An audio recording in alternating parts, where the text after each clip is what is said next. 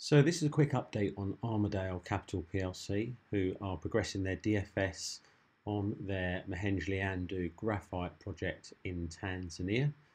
It's a large resource and it's a high-grade project, and they've just announced some recent news in August around drilling results and metallurgical testing, which I'll cover in a minute. Now, interestingly enough, ACP are trading at the moment at a market cap of just over 6 million, and they're the only graphite company with a project of this size listed on the AIM market. In fact, most of the peers of ACP, other companies operating in the region, are actually listed on the ASX Australian market. And a point I wanted to make a note of here is that if ACP was trading on the ASX, it could potentially be trading at 2 or 3 times higher, given that the market peers, such as companies like Kilbaran and Vault Resources, are trading around about the sort of like 13 million to 18 million mark. And there's another company, Walkabout Resources, also operating in Tanzania, that are actually trading up at 45 million today, with a peak at about 60 million market cap not too long ago. And I'll go over Walkabout in a second and draw some comparisons to Armadale so you can see the potential uplift there. So in terms of the recent news that they've given, well, there's 2 pieces of key news that came in August. The first was around metallurgical testing and the purities that they've managed to achieve. And if you look at this image here, you can see that Armadale have achieved purities of around 97%. Now, this is significant if you look across the peers, and also Walkabout, as I mentioned previously, they're in the sort of 95% purity region. Now, 97% is important because the higher the purity of the graphite, and these are large and medium flake sizes, the higher the prices that you can command and achieve to an end consumer.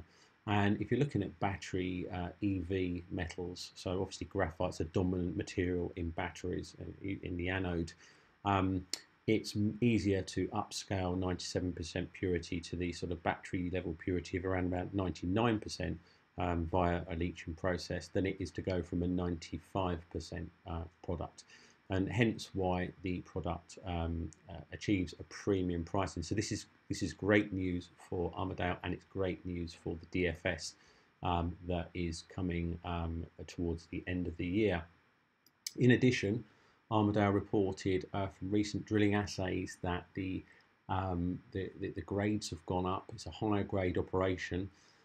You can see here from the RNS that they've achieved grades over 20%, which is extremely high grade.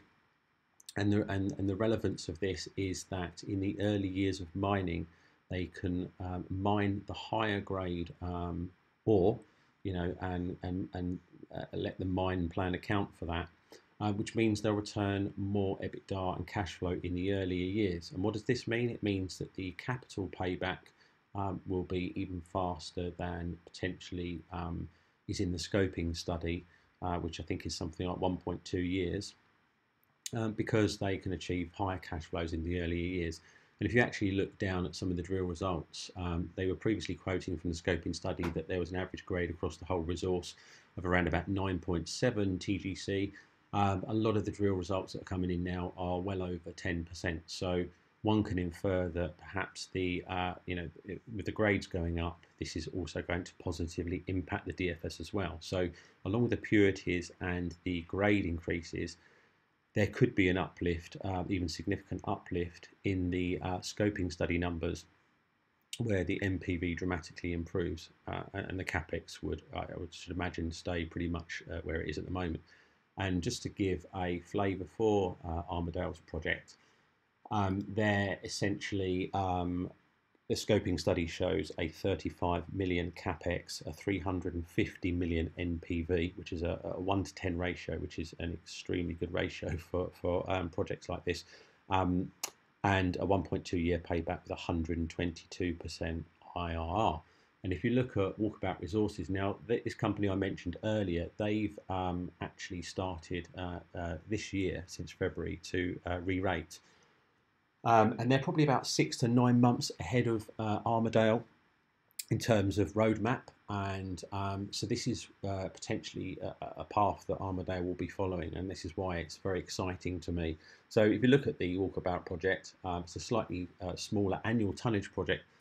It's 197 million NPV with a 27.8 million capital cost. Now that's a good project. That's a very good project, and hence why Walkabout has started to experience a re-rate. But put those numbers in context with the ones I've just told you about Armadale, and you can see that Armadale is offering even more compelling economics than this. And so why has Walkabout re-rated then? Well, if you look at the chart here, you can see that from February onwards, the company has experienced a significant re-rate. And this was because they reissued the numbers for the DFS, as I've just shown you. And this has basically kicked off the start of a re-rate process. And you can see that the share price basically achieved a 300% rise from where it was. So I think at peak it hit about 60 million market cap, and it's currently trading at around about 45 million, and this is sterling. And they've also signed a binding offtake agreement. So this has helped the company further re-rate from the original DFS news. And what's interesting about that is, given that the sort of target grades for Walkabout are around the 95% purity, sorry, the purities are around the 95%, and Armadale looking at 97%, then Armadale look even better placed. And so, given that Armadale are towards the end of the year going to be delivering their DFS, I should imagine that, given that the purities are higher than Walkabout, Armadale would have no problem securing binding offtake agreements as well, which means that essentially Armadale could follow the same path and journey and re-rating situation that Walkabout has done. And as I said earlier, if you look at Armadale today compared to other ASX peers, really Armadale's equivalent share price would be around 3 to 4p, just to match those peers today. If you were going to compare it to Walkabout and where Walkabout are today, and you said that Armadale was going to be there in about 6 months' time, you'd be looking at something like 7, 8p equivalent.